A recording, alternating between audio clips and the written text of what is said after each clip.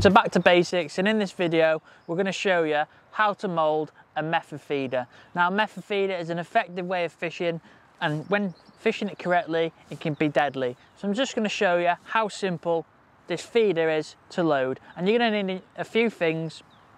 A method feeder, this time I've just got an elasticated one just for the purpose of this video, and a mould, which is that one there, which is the correct size for this size of feeder, which is a small one from Preston.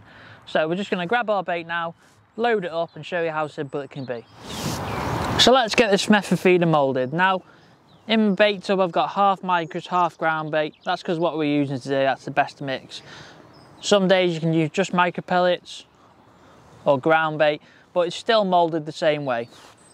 So let's get started. There's your mould. What you want to do is give it a covering of your pellets so it's level in the mould of your mixture you're going to be fishing with. Take your feeder, place on top and add firm pressure by simply just pushing behind them two lips there. Now, to release it, dead simple with this one. Hold it in your fingers like that, press the button and it drops out. Now you need to get this hook bait here into your feeder. So how you do this is simple. Just put that down for a second, give it a little sprinkling of pellets, just say a third of the mould. Add your hook bait straight into the middle. Make sure your hook's nice and neat in there like that. Spin it round. Once again, apply firm pressure using them little lips there.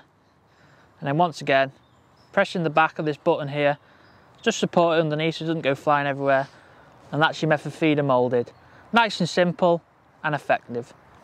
Thank you for watching, guys. If you like what you see, don't forget to subscribe and turn on that notification so you don't miss any future videos.